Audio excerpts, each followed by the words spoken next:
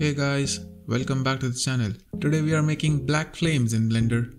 Set up your scene as you like. I am going to delete, or no, let's set the default cube on fire. Go into Object, Quick Effects, Quick Smoke. Select the cube, go to Physics Properties, Flow Type, Fire. Now select Smoke Domain, change the resolution div as you like, change cache end to your liking,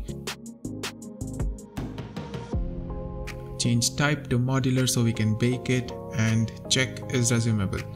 Also change the end frame to the same as cache end, and bake data. Now I have used 64 divisions so it bakes fast. You can go higher for better quality and longer bake times.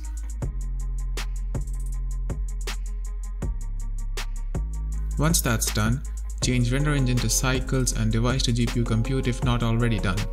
Change viewport shading to rendered and see your invisible flame. Now, don't fret, we need to play with the shader to get the flame. So, split the view, open the shader editor and get rid of the right toolbar. This is the default shader for the smoke domain.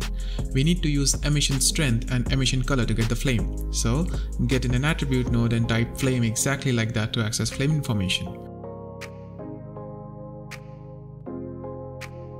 If you connect the factor to emission strength, you can see the flame.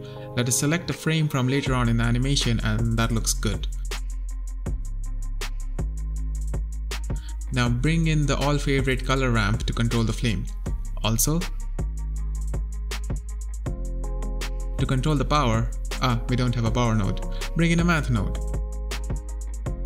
Change add to multiply and now the value controls the strength of the flame.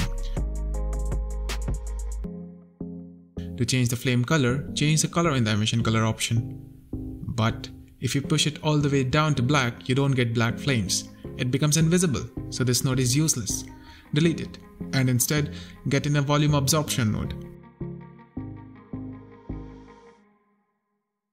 Connect volume to volume, value from multiply to density, also change color to black. Space to play the animation and see the awesome black flames.